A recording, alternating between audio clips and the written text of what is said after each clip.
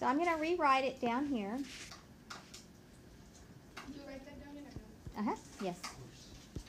You don't have to write the formula because you have it. You should have already written it down, but write the example down.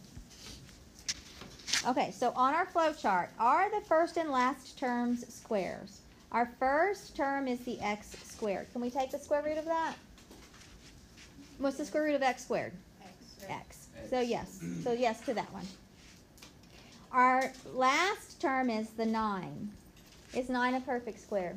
Yes. Yeah, we just talked about that, right? The square root of 9 is 3. Okay, so yes to that. Now we go to the arrow leads us to, okay, your A equals the square root of term 1. Well, we already found that, right? The square root of the x squared was x, so we'll label him A. And we're going to label B the square root of your second term that we have found, right? And that was the 3, so we'll label that one B. So now we're going to follow our flow chart down to the little diamond off to the right. And it is a question, is middle term equal to 2 times the A and B? So is our third term equal to 2 times that A and B? Okay, well let's replace the A and B. So A was x and B was 3. So 3 times x is 3x. So what is 2 times 3x? 6x. Is that the middle term? Yes. Yes. Okay. So we answer yes to that, and then what does it tell us? Oh, you have a perfect square trinomial. Okay. And so we go back to our formula here, and we're going to use one of these. Which one are we going to use? The first one or the second one? The first one, right? Because your middle term is a plus, right? So we are going to use this one. So we'll come over here and put that in the square. So what was our A again? Yes. What was your A? X. It was the X. And what was your B? 3. And we're going with the plus because our second term is, our middle term is plus. And there's your answer.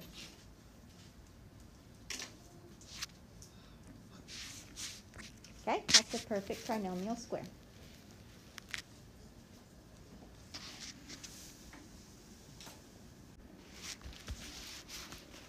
Okay, how many terms we have?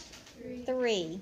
Are the first and last terms squares? So, yes, let me write them down. Okay, so what's the square root of y? What? Y. What's the square root of 64? 8. Okay, so those are perfect squares. So yes, then we go down to the next thing in our flow chart. Okay, you label A. A is the square root of your first term, and you label B as the square root of your second term. And then we're going to multiply that by 2. So that's going to be 2 times the A and B. The A and B are 8y, right? So 2 times 8y is 16y. Okay, now, so we do have a 16y as our middle term, but the 16y is actually what? Negative. So then what we would do is we would go up to our formula and see that in that case, our answer, or our square, is going to have the negative in it. Okay? So you did get the value. You did get the 16y. It's negative, and so you'll show that in your answer. So let's put it over here. So put our binomial square. Our A was the y, our B was the 8, and we will use the subtraction sign. So that is this one right here.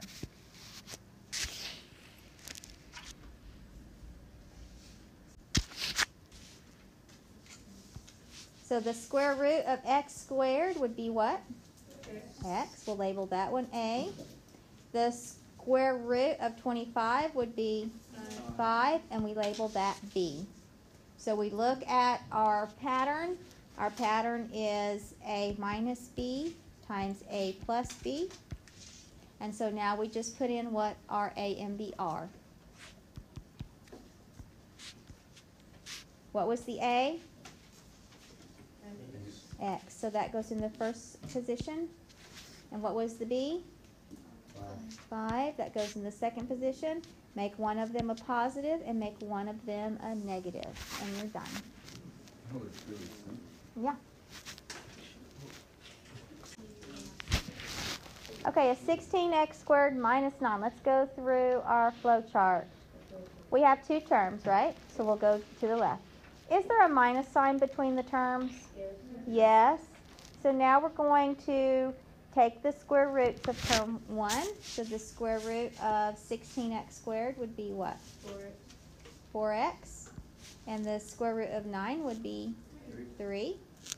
So remember, your first term is the a and your second term is the b. So we're going to put that into our formula of a minus b times a plus b. So let's do that. What is our a again? 4x goes in the first position. And what is our b again? 3. And make them one positive and one negative.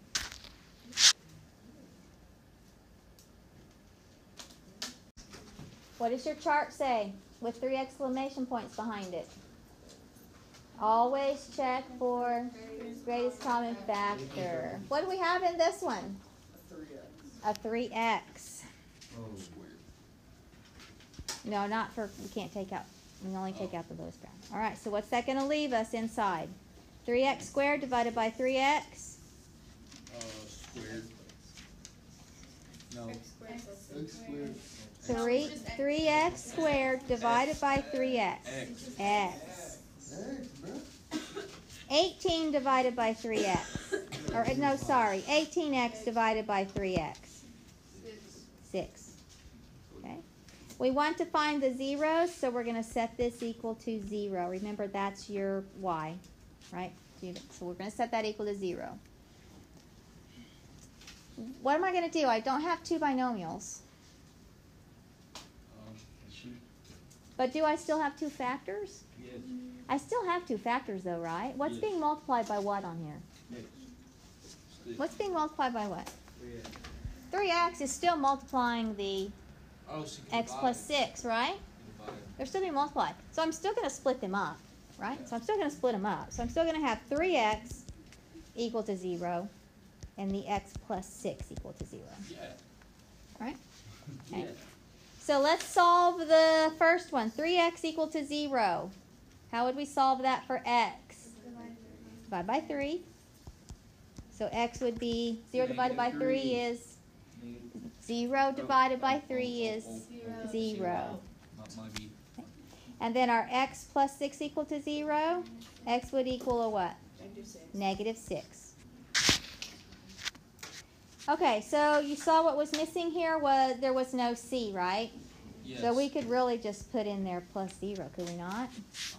So where are the two x-intercepts for this one? Where and where? At 0, which is right here, and at negative 6. So here's what's happening. It is positive, so it's opening up. So he's doing this. He's coming in, going down, and coming back up. So what's the y-intercept on this one? 0. And look at your original quadratic.